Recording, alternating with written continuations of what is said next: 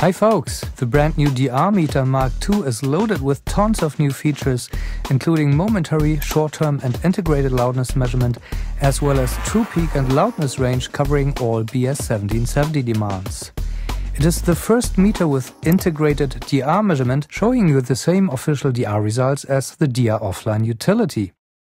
And it has a full Mastered for iTunes round-trip tool so that you can level and monitor your amp fit master right from your favorite DAW. Individual target loudness gives you finally control about your loudness management in conjunction with dynamic deviation so that you can properly level for loudness normalized music streaming platforms like Spotify, Tidal, iTunes Music and YouTube with ease.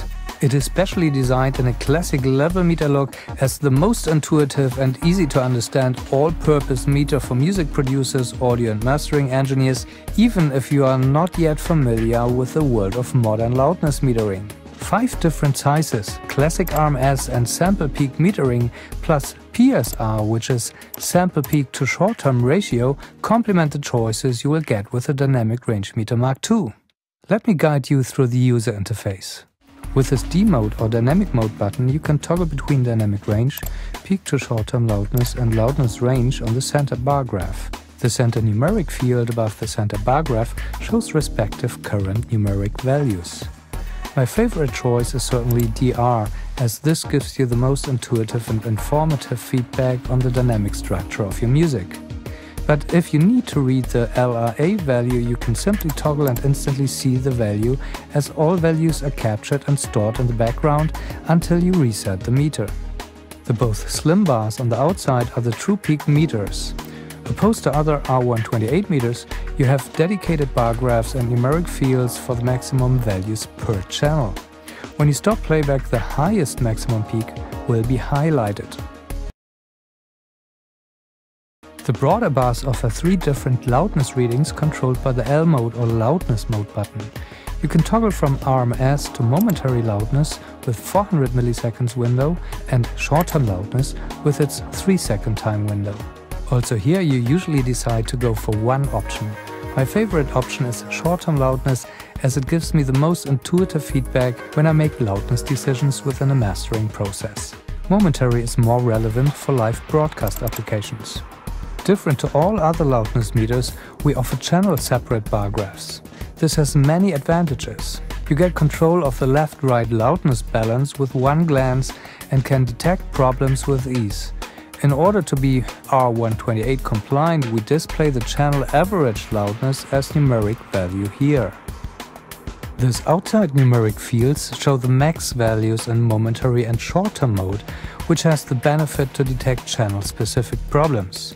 To be EBU compliant, the center field shows current channel average loudness values during playback.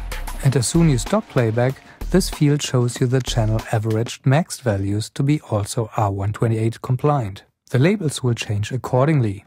But the max values are more interesting for commercial producers anyway, so that you don't need to take so much care of the max values as a music producer. Now, as we are at the bottom, let's finish with the global reset button here and the known link button, which links both channels of the center bar graph in DR and PSR mode together. For loudness range, this is not available. The blue infinite LED shows you whether you have a signal below the visible scale range when the LEDs are off, or if you have a digital zero input when LEDs are on. This allows you, for example, to see if you have some ground noise on the input or if you have really digital zero. Let's continue with the DR integrated and LU integrated function. Simply toggle by clicking here. The values are always captured for both algorithms so that you can toggle at any time and see the values. In order to gather the official DR values, you need to meter a song from top to end. When you stop playback, the official rounded full number DR value will be prompted to the DR logo area, which is very convenient. This play and pause buttons indicate the status of your measurement. The pulsing play button indicates that the meter is ready to meter and turns constant red to indicate that the measurement is on. Here you have 3 complementary auto modes to have a perfect and convenient control of the process. Auto on means that the metering starts and stops automatically, as well as it resets automatically with the next start of the playback. Auto reset off is the same as before, but without the auto reset so that you can continue a measurement. But you need to reset the meter when you want to start anew. The last mode is auto off. In this mode you need to start manually by clicking play. You can do that before you start playback so that you turn the meter into a ready mode. You stop either by stopping playback or clicking the pause button. The blue gate indicator is for commercial producer geeks. It indicates when the gate of the integrated measurement pops in. It is very sensitive so that it pops on when just one frame had been dropped for the integrated calculation by the algorithm. A constant blue LED indicates that you are constantly under gate threshold. Forget about this if you don't produce commercials. Going a bit higher, you can see a green -18 when you are in ARM-SL mode, which is just the known indicator for 0 VU. When your loudness is around this area, you are on the sweet spot to hit analog gear. The yellow line is far more important. It indicates your set target loudness.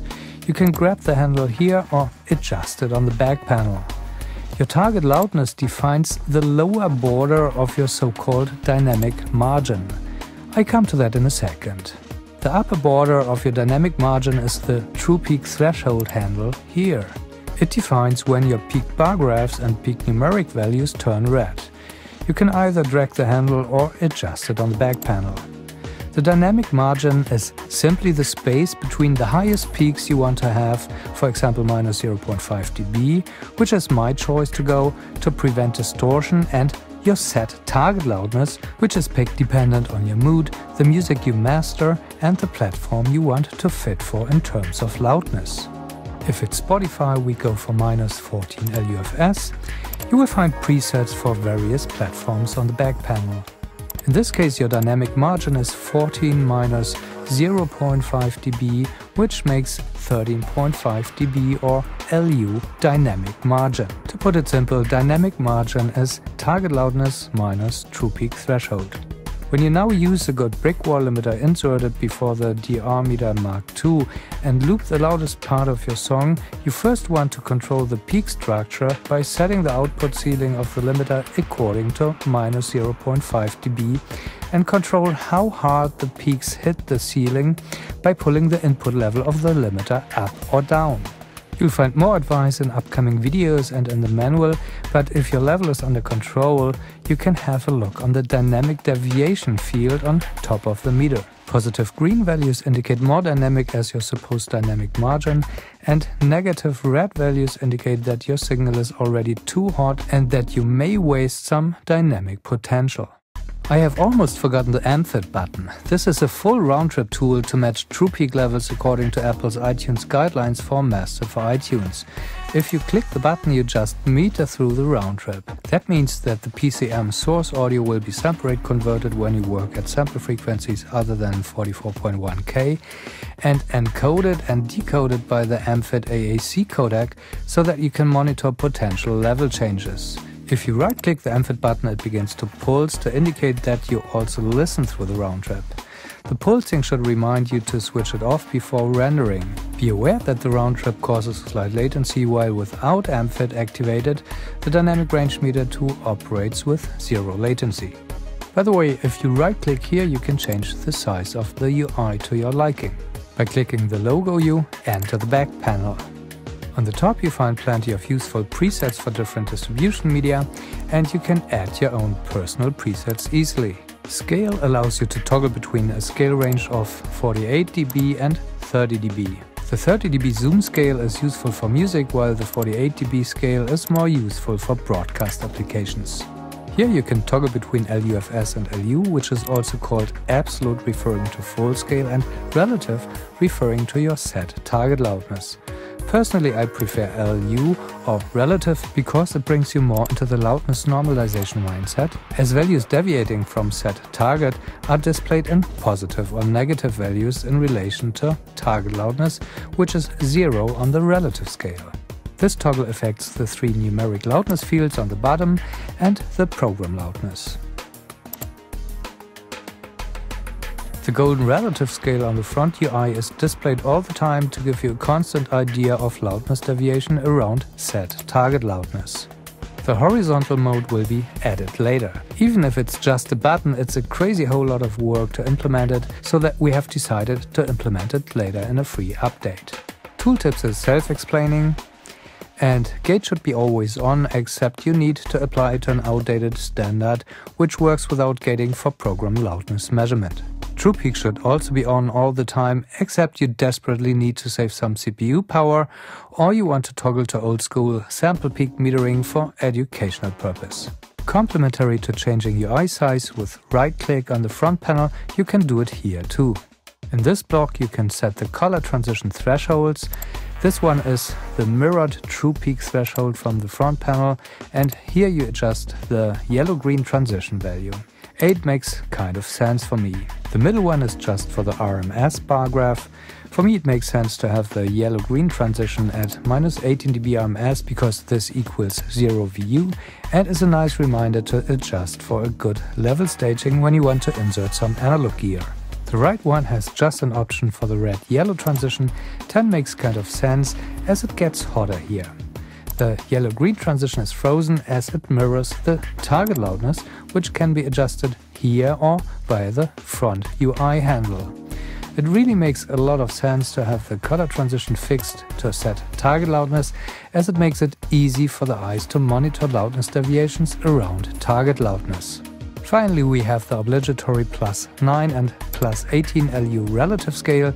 This just controls how far the golden relative scale goes up from 0 LU target loudness.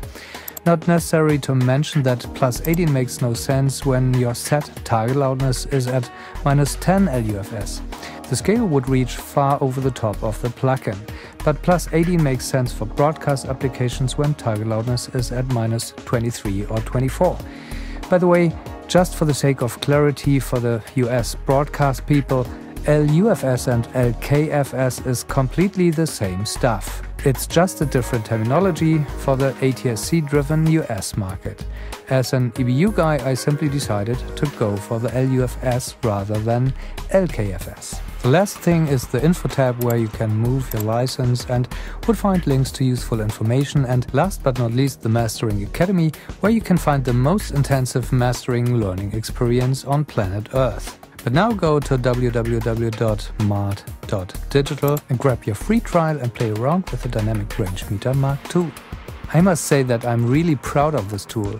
Not only that it had required years of persistence and finally the foundation of MAAT, but it's done with a lot of dedication to make a difference and deliver the most intuitive and easy to use tool for modern audio production demands. Enjoy your day and look out for upcoming tutorials on this topic. Bye!